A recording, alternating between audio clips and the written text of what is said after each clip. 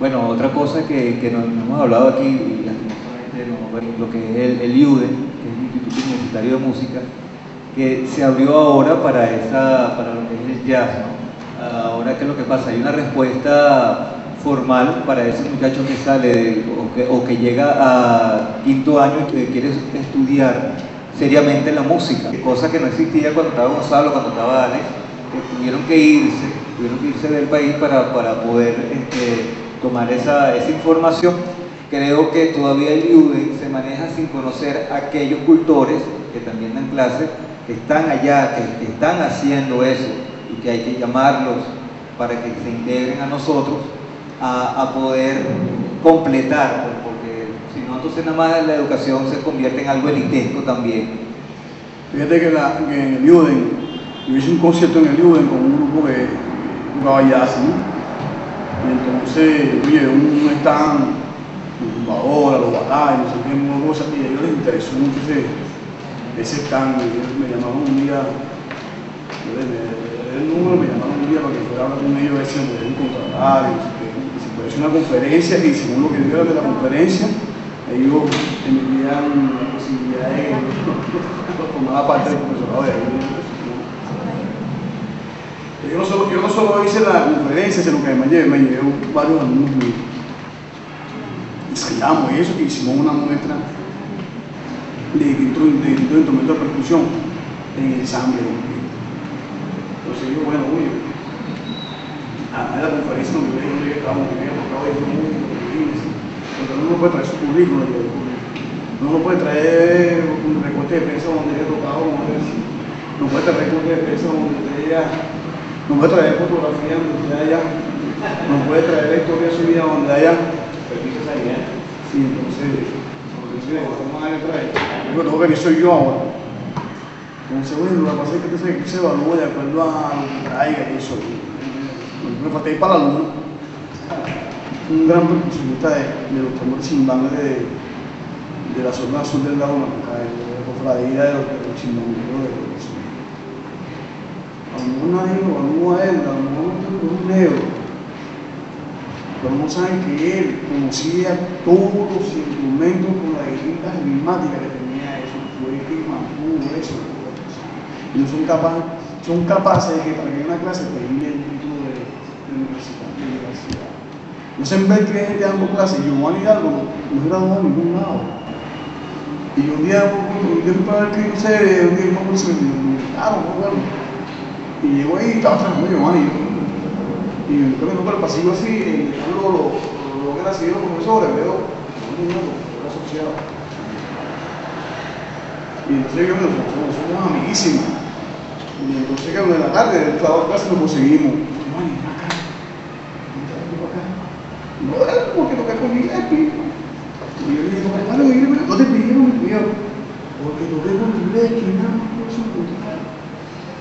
O sea, le quiero decir que ellos realmente lo que les interesa es que lo que tú sabes, es decir, la experiencia, se la transmitan a los alumnos.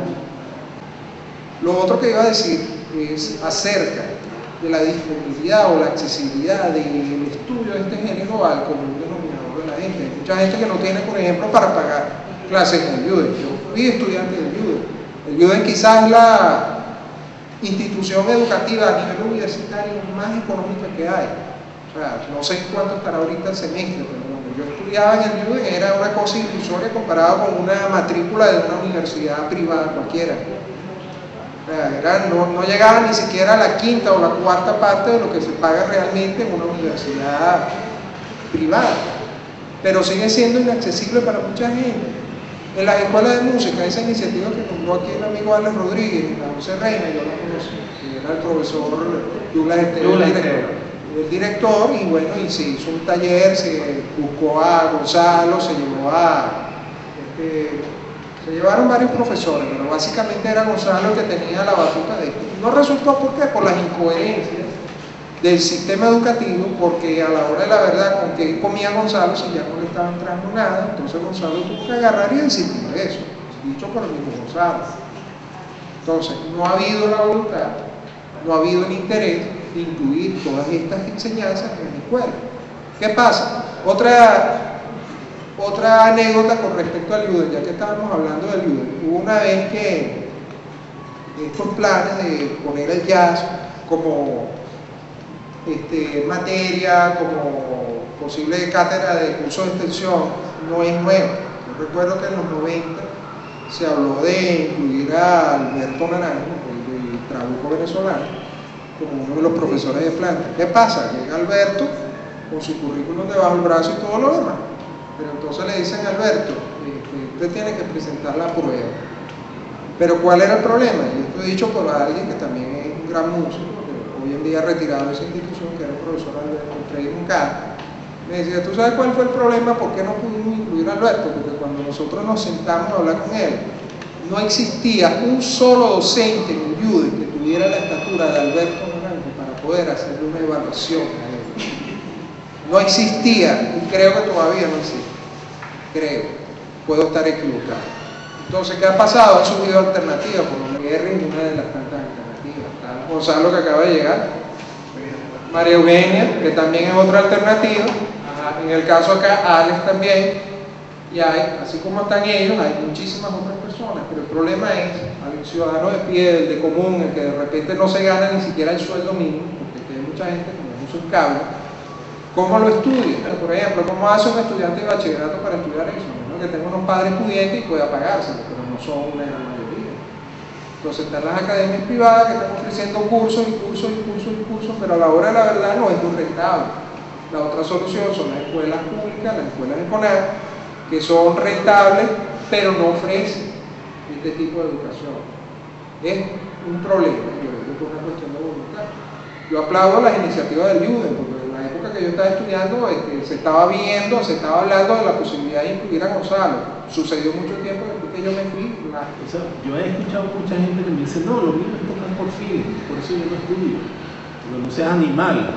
O sea, no seas animal, porque mientras tú más sepas, tienes más posibilidad de expresar eso que tú estás llamando feeling.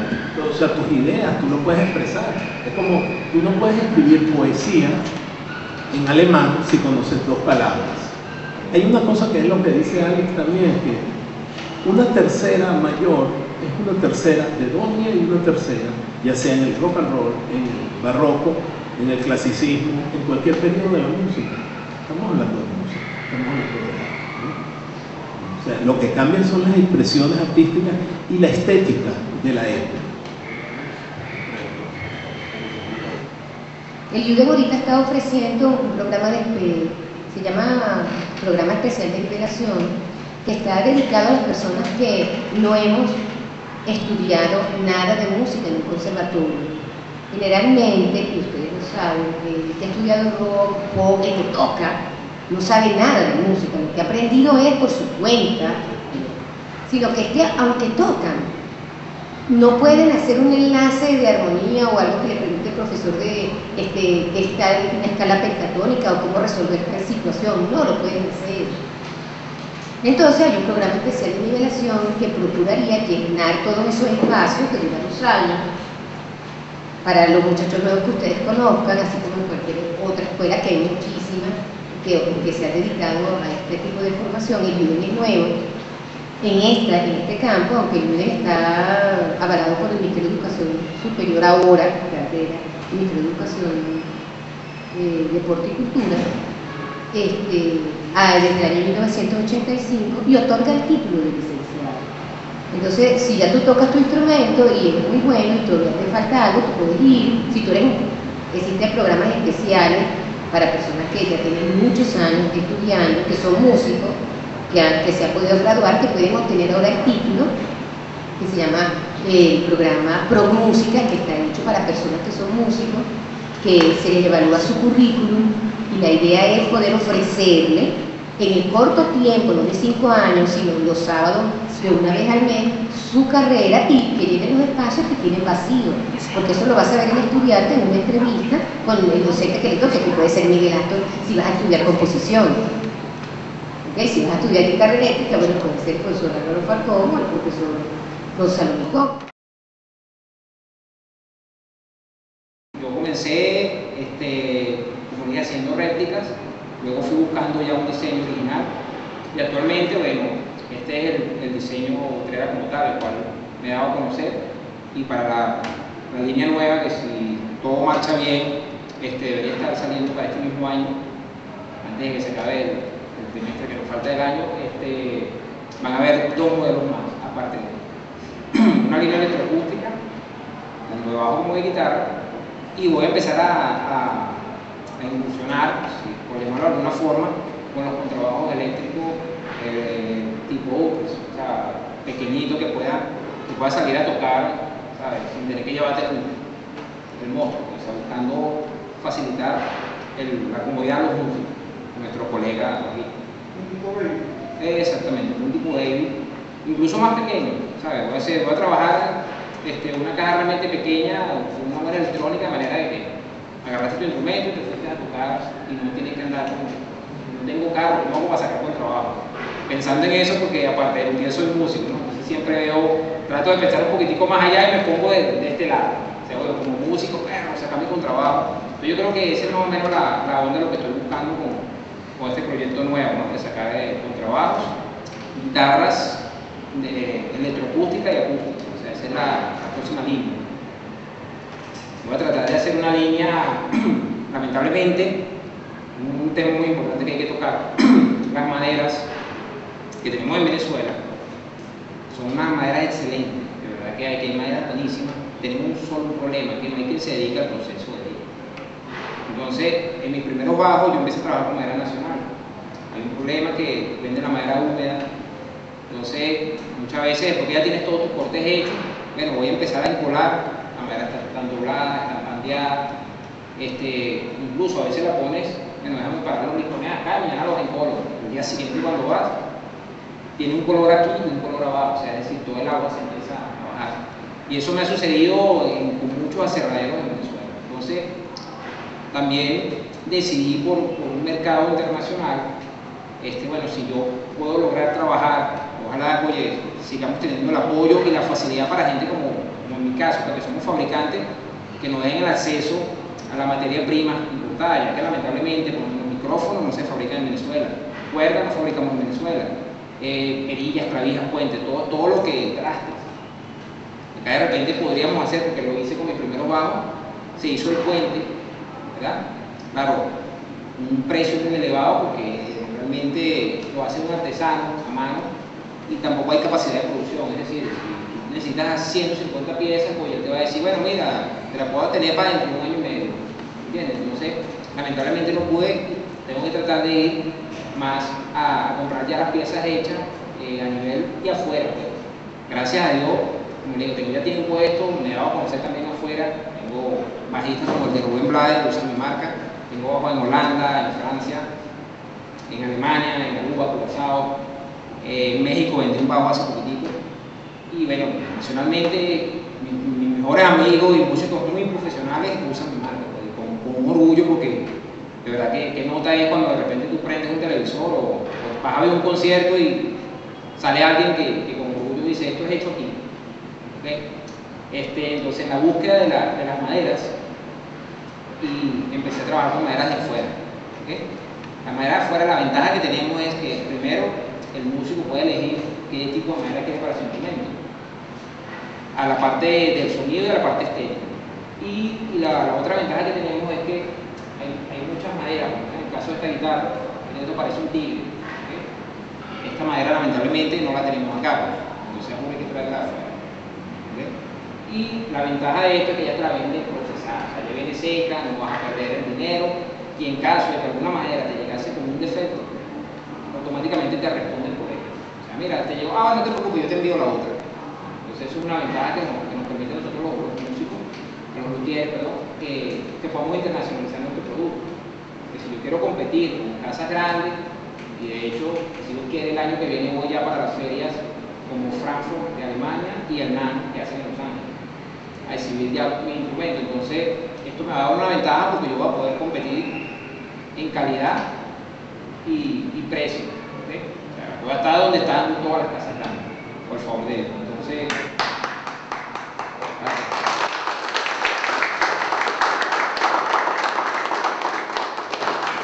esa es la ventaja de trabajar con madera importada, porque tú vas a poder entrar en un mercado internacional y con orgullo, claro, con groserito de ser venezolano, poder estar presente ahí. Pues. Aquí está Venezuela presente en una feria tan grande y de tanta importancia, porque ahí están solo los mejores. El 80% de un buen sonido de un instrumento está en la madera. El 20% restante lo conseguimos en los accesorios, como electrónica, micrófonos, preamp, puente y clavillo. Lo que realmente te garantiza un sonido bueno es que tu madera sea buena, tenga una buena acústica.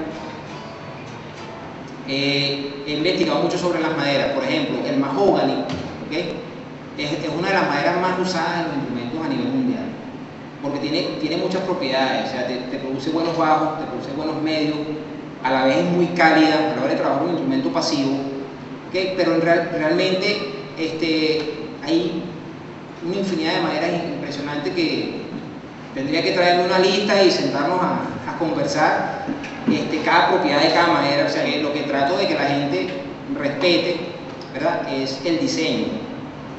Como mencioné antes, en la línea nueva va a haber 3 diseños, aparte del ya fabricado, 2 diseños más, perdón, serían 3 en total. Y me gustaría que la gente respete, que a veces me llegan y dicen, oye, pero yo quiero que me fabriques una Fender. Entonces digo, bueno, si tú quieres una Fender, o sea, chévere, pero entonces compra una Fender, ¿entiendes? Porque yo no vendo Fender, yo vendo guitarras Utrera. Entonces muchas veces la gente lo toma por el lado que no es. Yo digo, hermano, lo que pasa es que la idea es, si estamos haciendo un producto nacional y yo quiero dejar un legado y hacer un nombre, la idea es que yo venda mi producto, porque cuando yo empecé a hacer réplicas, la gente veía un excelente amigo, Willy Díaz, tiene un bajo Utrera que parece un Tobías, porque él se lo mandó ese así, y en esa época yo trabajaba así. La gente lo ve y dice, oye, tú sabes que Willy Díaz, el que tocó con fulano, tiene un Tobías. Entonces muchas veces otro músico le dice, no, ese no es un Tobías, ese es un Freddy Utrera. Lo que pasa es que él quería ese modelo, ¿entiendes? Yo creo que eso es importante, que la gente respete. Si tú vas a la Fender y le dices, mira, yo quiero que me hagas una Gibson, ya tú sabes lo que te van a responder. Entonces yo creo que eso es importante respetar. Yo considero que mi instrumento es bien versátil. Al que le gusta el slap, tiene un brillo interesantísimo para el slap. Al que le gusta tocar pesado, tiene buenos bajos, buenos medios, es definido, tiene muy buen sostén. Y no es que se lo esté vendiendo, señores, estoy hablando como bajista, pero yo creo que yo estoy ahí en esa búsqueda, ¿entiendes? Hace poquito hubo un concierto de varios artistas, perdón, y varios de los bajistas que estaban ahí usan mi marca, ¿entiendes? Entonces, oye, para mí fue súper grato. Bueno, de hecho, la emoción no cabía, y no por cuestión de ego, ¿no?, sino que notan que haya tanta gente usando y que creen en ti, ¿sabes? Lo más importante es que crean en ti, o sea, que digan, oye, para qué orgullo tener este bajo de Utrera, ¿entiendes? Porque yo creo que lo que nos ha faltado a nosotros a Sudamérica para crecer es eso, es creer en nosotros mismos y apoyarnos a nosotros mismos. De verdad, oye, quiero que dé un aplauso para el señor Willy Díaz, porque es una iniciativa interesantísima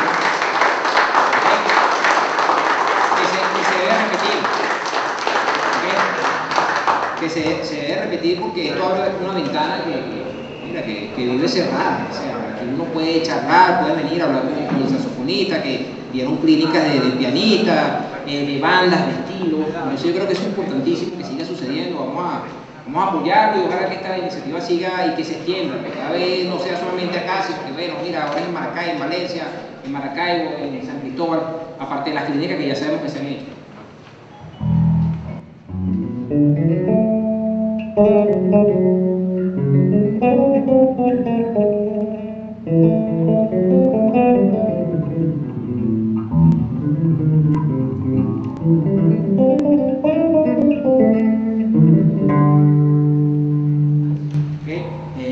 En forma de slap.